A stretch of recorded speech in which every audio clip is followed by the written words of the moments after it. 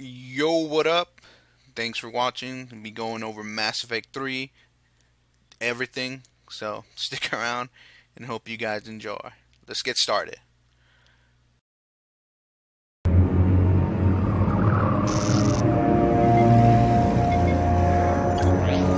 How bad is it? Bad. We just lost contact with two of our deep space outposts. There's something massive on long-range scanners. Is this what Shepard warned us about? I'd stake my life on it. How long do we have? Not long. I sent word. The fleet's immobilizing. God help us all.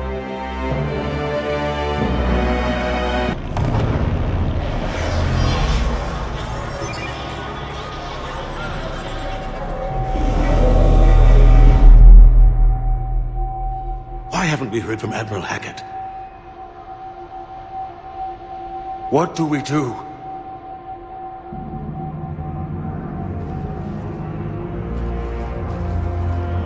The only thing we can. We fight or we die. We should get to the Normandy.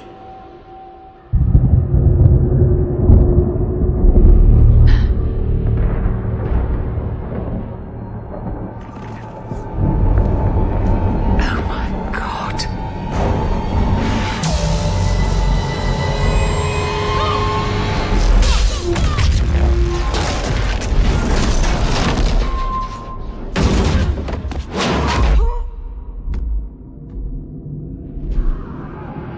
Alright, so going into the game, you could, like all the previous two games, you could upload your character from previous games, and shit, so don't worry about it, you can do it. So you start a new game, or load a game, whatever, I forgot what it was, start your character, you can import your character in. I'm going to import my character, which is the one I've been playing with in the past two reviews, the Blonde Shepard. But for some reason this game kind of glitched out and gave me a brunette Shepard. I don't know why. So I was like, okay, so can I alter it? So I did. I altered it and made her blonde again. 'Cause that's what I've been playing with, and that's what I'm going to stick with. They added more different colors, a little bit more colors. Not much variation though. A couple more hairstyles and shit. But they didn't really do much. Of course, you could mod this out.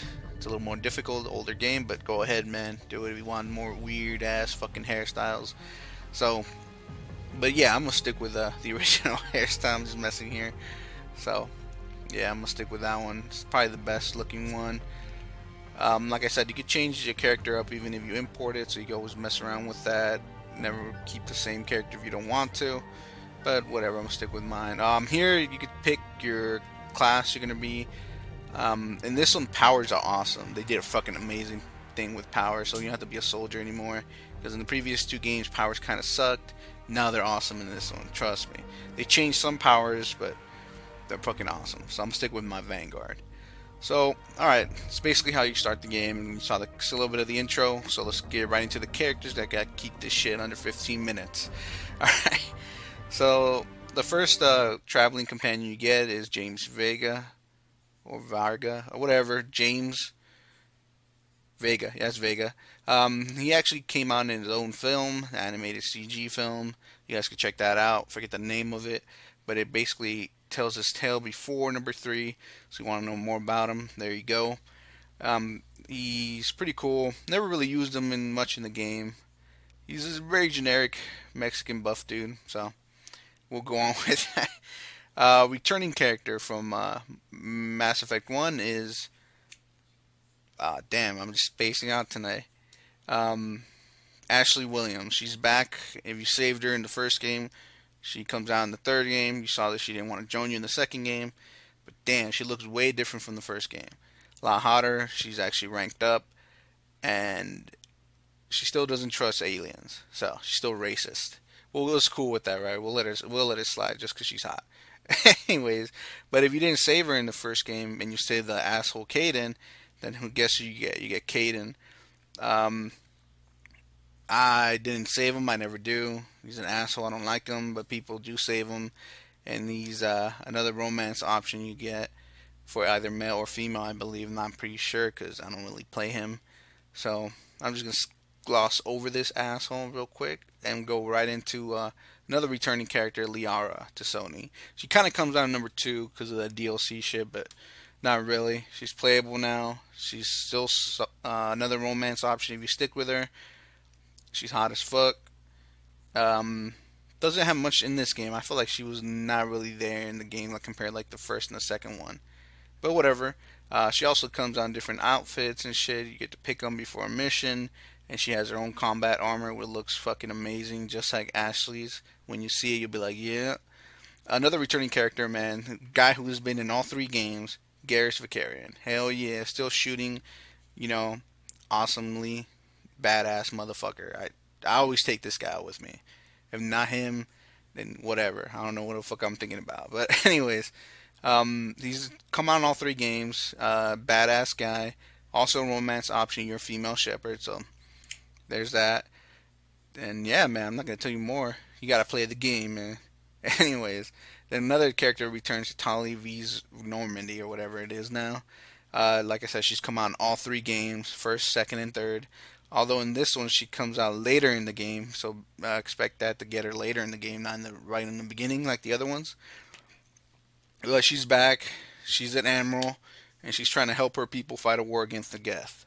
So you got that going for her. Also romance option, and guess what? You get to see her face in a picture done really bad by BioWare. So expect that, right? Anyways, let's go down with our list. You get a new character never seen before. He actually wasn't in the game originally, but introduced through the DLC thing called Ashes of Fire or some shit.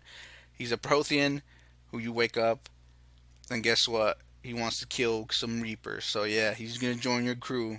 That's really much you get from him. So let's go on. Then we got, oh yeah, remember Edie from Mass Effect 2? Well, in the third one, she gets a body. And damn, what a body, right? But yeah, she becomes a companion you could take out. She's actually very useful. I take her out because she hacks shit like crazy, like Tali does. She's just badass, so you definitely want to have her in your crew. And then those curves don't hurt right her cause. So let's go in. So those are the characters you could take out. A roster of 7. I know Mass Effect 2 had like a roster of 11. I'm not sure if that was true. And then number 1 had around the same 6 or 7.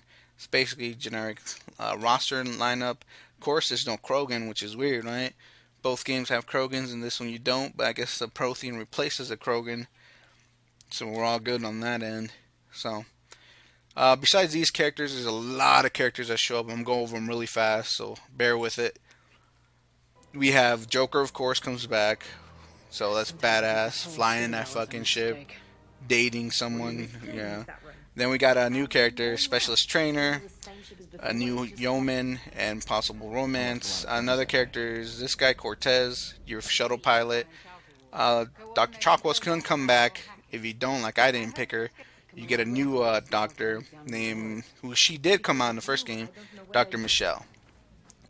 And then we have, of course, you get to see Jack in one of the missions. She looks amazing. Damn, look at that.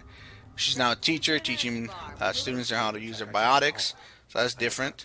Thane Krios comes out. His disease is spread, so he's just chilling till he dies, basically. Arya T'Loak, the hottest woman on the galaxy, is in this game as well, like in the second one. I would date her. Anyways, then we got the old yeoman, Kelly Chambers, looking hot as well. She comes out. Get in it. Then we got the DLC character Kasumi. Yeah, I forgot about her. She comes out in this one as well. So be expecting that shit. Also have other characters like this bar maiden. Remember her from the second one? Yeah. She'll come out in this one, so be ready for that. Then we got Rex. He comes out in DLCs and shit, and he's a playable character, kind of. So be expecting Rex in the game, alright?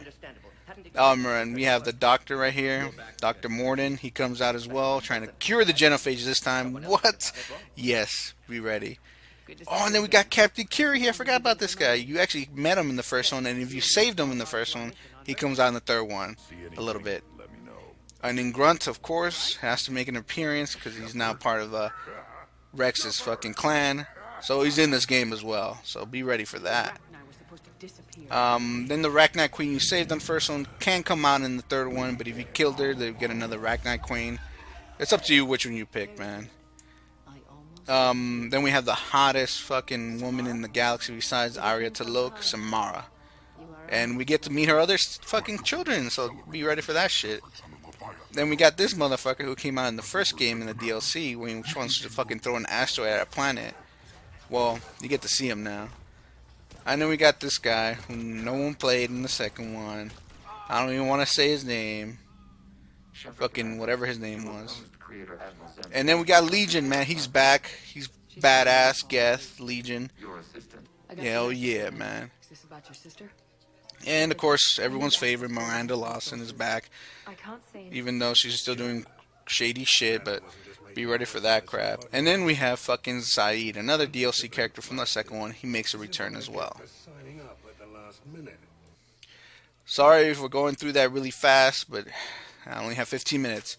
So, before each mission, you could choose a loadout for each character, choose their powers, everything like that you could do before each mission. So don't worry if you fucking it up somehow. You can always do it before each mission, or go on the ship and do it there. Each character has individual powers. You upgrade them through a tree like this. The first three are really cheap. Then after that, it kind of get expensive. But each one has something special. I mostly stuck with them doing shit for themselves, not for the crew. That's what I did. But hey, might work another way, right? But yeah, that's how you do before each mission. All right. Combat system's been improved awesomely, so be ready for that. You get many different kinds of Reapers in this game. The enemies are all different. You can fight Reapers and Cerberus. Yeah, here's basically layout for a Cerberus unit. Here's a more advanced one. You know, that's pretty cool, right? Anyways, like I said, combat has been improved. Be ready for that amazingly. They did it well. Dialogue is still amazing. Everything is amazing leading up to the end. Alright, so here's the way I'm going to do this. There's two ways to finally give this a score. I'm going to do it the way it came out when it first came out, and then now, alright? So here's my first score in the first one. When I first played this back in 2012, it was amazing up until the end. The end kind of ruined everything. What I mean by that is, well, you could look it up in any reviews about this game in the past. Basically, I remember in my dorms playing this, and then I'm hearing screams, and I'm like, what's going on? And then when I got to the end, I understood why everyone in the dorm was screaming, because they all were playing this game. And they got to the end like I did, and I wanted to fucking crash. I wanted to break this game. Basically, at that time, this game was definitely 6 out of 10. I'm being harsh on it, because wow, it's the finale, and it was there. 6 out of 10, man. But now, if you buy it now and you play it now with all the DLC and everything, where they try to fix it, even now, it's still not better than the other games, but I'm going to have to give it an 8 out of 10. It's kind of redeemed itself, not really, because, wow, that was pretty much of a shock, man. But yeah, those are my opinions, man. Hey, thanks for watching. Hit that like, hit that sub. I'll see y'all later.